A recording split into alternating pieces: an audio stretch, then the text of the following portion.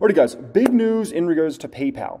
This was a tweet, if they still call it a tweet, now that's called X, that Alex Chriss sent out there a few hours ago, okay? This is big. He says, our preliminary PayPal numbers from Thanksgiving through Cyber Monday show an impressive pace of spending with customers. They processed approximately 400 million transactions. Now, I'm interested to know, is this just the PayPal side, or does this include Venmo or other businesses or things like that, or is this, I'm not very clear about. But he says they processed approximately 400 million transactions from Thanksgiving through Cyber Monday. They put $8 million back in customers' hands with cash back plus savings. Cyber Monday was the largest shopping day of the year with approximately $5.8 billion in total payment volume and 87 million transactions, right? So obviously PayPal putting up some pretty booming numbers, and we've heard from others they're putting up booming numbers as well. So it's not like PayPal's the only one, but definitely good. And I love the transparency of Alex Chriss going out there and telling the world like what's going on here, right? And I can tell you, I ordered a few things from a few different websites, and I just love the PayPal experience when you go to checkout. Like, it's one of my favorite things. Like, I look specifically for PayPal now because it's so dang easy. You know, I was putting my my almost 2-year-old for a nap, right, yesterday, and I wanted to order a few things on Cyber Monday on a couple websites, right, and I wasn't buying my credit card, I wasn't buying anything like that, and so it was nice, like on Foot Locker, for instance, just literally check out with PayPal, and boom, all my info's entered in, everything's ready to rock and roll, and I can just pay seamlessly, don't have to worry about going to get my credit card and entering all the numbers and entering in my shipping address, none of that BS, like, and then the same exact thing, I was able to do it with that with Nordstrom as well, check out with PayPal, it's done literally within 5 seconds. Within 5 seconds, everything's ready to rock and roll. My address is in, credit card's in, don't have to worry about any of that stuff, man. And so such a seamless process overall. And I think, you know, as the years tick on, I think more and more people are going to find like how great of an experience it really is. Overall, I absolutely love it. By the way, completely random question. Should I buy these shoes or not?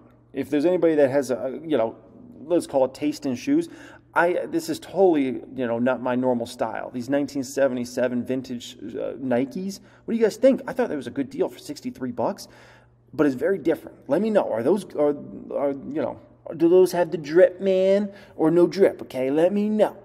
No, PayPal's starting to run big. Their stock's up nearly 15% just in the past month. That's a considerable move in a very short amount of time in regards to PayPal, right? Here's what I'm thinking as far as me buying more shares of the stock overall, right?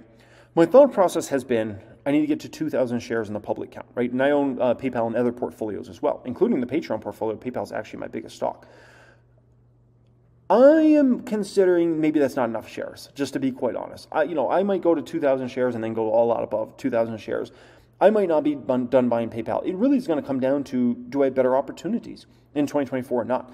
I'm hoping to get to 2,000 shares before the end of this year, and I think I should be able to get there in regards to PayPal, but I don't know, man. I might have to seriously consider just continue to buy the stock, and even if it goes to 70, 80, 90, 100, 110, 120, I'm going to have to consider just continue to buy the stock and buy the stock, especially if as these quarters tick on, I like the progress that Alex Chriss is making in the company, and I like the revenue and the EPS numbers he puts up over the next few quarters.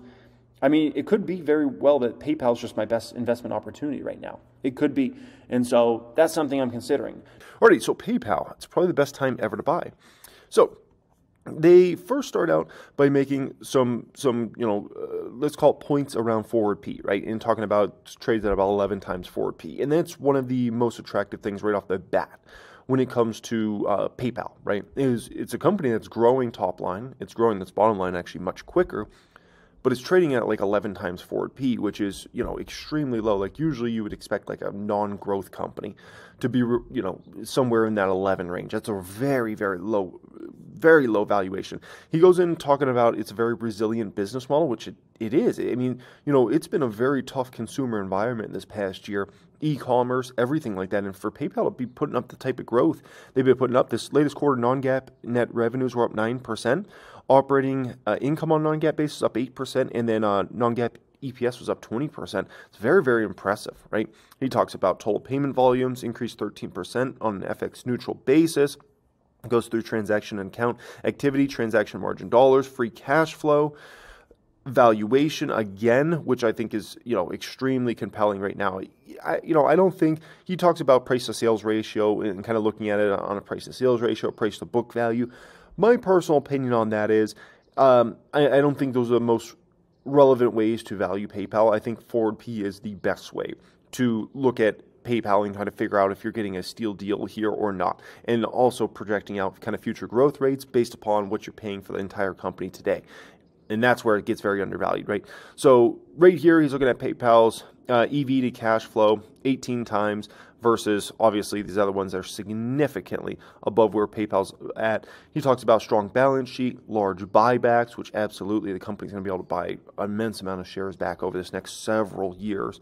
Takeaway, PayPal transformed from an expensive growth company to a value play with a moderate growth. The first signs of a new CEO are promising in the straightforward attitude with a key role in changing the business for the better. The decline in transaction margin is slowing down and could reach a turning point in the coming quarters, along with a decrease in active accounts. While the cost base of PayPal remains high, Alex is planning to make the company leaner, more efficient, driving greater innovation. Yeah, Alex, I mean, he mentioned profitable growth so many times in that conference call. That's really where his mind's at, and that's where his focus is, right? PayPal is a cash flow machine, and Venmo has become a verb. Absolutely, because they own PayPal and Venmo. Even if Alex's efforts do not play out, the stock could see limited downside from here due to large share buybacks and discounted valuation. I rate PayPal a strong buy at today's prices. I feel rather confident that the new CEO will perform well considering his passion and drive to create value. The stock price is currently rather stagnant as investors are waiting to see more of Alex. Once progress is visible over the next few quarters, we should start to see positive momentum. Yeah, I think there's going to be a lot of positive momentum that comes into not only the company, but the stock price as well in 2024. And I think this will go from being a very disliked, hated stock to a very beloved, loved stock. And things flip fast in the market. I mean, they flip very, very fast. We go back 6-7 years ago, PayPal was kind of seen as okay, good company. It was liked by Wall Street. We go back 3 years ago, 4 years ago, it was suddenly a loved company. It was one of the most loved companies in the market. Today, it's an extremely hated stock by Wall Street. Things flip around pretty quickly, and the sentiment can change in a stock very quickly. And when I see PayPal, I see growth levers all over the place. Between PayPal, Venmo, Braintree, and inside each of those businesses, there's so many growth levers. And I'm talking about in terms of revenue, in terms of bottom line, a lean, efficient organization. I mean, my gosh, I sleep very well at night buying PayPal. Guess what? Today, I bought PayPal. I bought PayPal shares literally today. And I'm going to continue to buy PayPal shares at least through the remainder of this year, and likely I'll stop buying at some point in the first quarter next year. So, yeah, man, there's growth levers all over this company. And you might say, what is my long-term price target for PayPal stock? When I say long-term price target, I'm talking in the next 3 years. You want to know it? It is 150 plus. 150 plus easily. I think that's pretty in the bank. I'm thinking more 200 in the next 3 years. We'll see. We'll see how it all plays out. And so in today's video, I reacted to a bunch of different things, and I also gave it my price target up randomly in that video of I think PayPal's going to be $150 plus in 36 months from now. Okay? It's very possible it could be that a whole lot sooner, but that's kind of my prediction there, right? Now, how do I get there? It's math, okay? So 2026, I have them doing pretty easy earnings per share of $7 based upon the revenue growth rates I have, based upon kind of where the company's growing their EPS right now versus where I think they're going to grow it in a few years from now. Based upon how many shares I think they're going to buy back over the next few years, I think $7 is pretty in the bag for 2026. Now, 2026, I think the company should command an easy PE of about 25. Right now, it's at an 11. Stupid. It's mind-blowingly doesn't make any sense. Okay, when you're growing the growth rates PayPal is, and you got the sticky business model you have, you should not be trading at 11 forward P. People will soon realize, probably within the next 12 months. You won't even have to wait 3 years. In the next 12 months, people will realize that was silly. We traded PayPal at 11 forward P. That was silly. Okay. Visa usually trades at 25-ish times, 25 to 30 times. So I think when I look at PayPal's business model between PayPal, Venmo, and Braintree, I think it's just as sticky as Visa. So I think a 25-ish PE is about right for PayPal in 2026. And I think they'll have a lot more respect by then. Obviously, Alex Christ will have been there several years, right?